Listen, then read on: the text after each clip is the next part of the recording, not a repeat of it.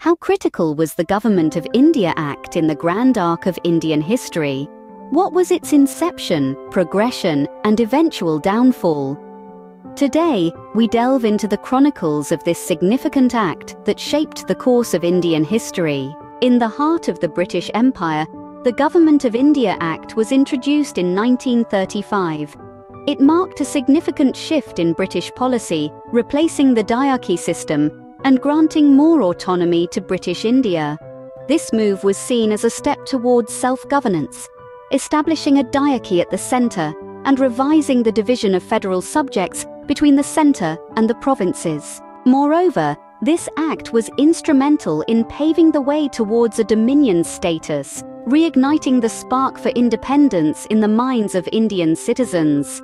The Governor-General was made the pivot of the Constitution, a provision aimed at settling disputes among the people. One of the most vital aspects of the Act was its focus on minority protection.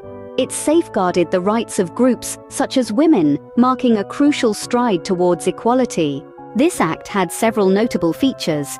Firstly, it introduced a diarchy at the central level of government. Secondly, it aimed to fulfill national aspirations. Thirdly, it proposed the formation of a federal government and an all-India federation.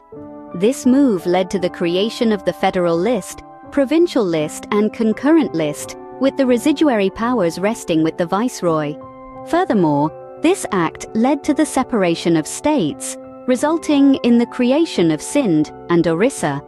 It also extended franchise, granting 10% of the public voting rights. In addition, it provided for the establishment of a federal court in 1937, abolished the Indian Council, and led to the creation of an advisory body in India. However, despite its promising provisions, the Act failed in its implementation. The concept of an all-India federation fell through as the Indian National Congress didn't support the plan, primarily because the representation power of the princely states remained with the British. The Act also didn't provide constitutional flexibility or a proper federal structure, with the majority of the power residing with the Governor-General, who was not responsible for the central legislature. In conclusion, the Government of India Act of 1935 was a significant milestone on the road to Indian independence. It reorganized several provinces, leading to the separation of Sindh from Bombay, Bihar, and Orissa, and the creation of Aden as a new crown colony.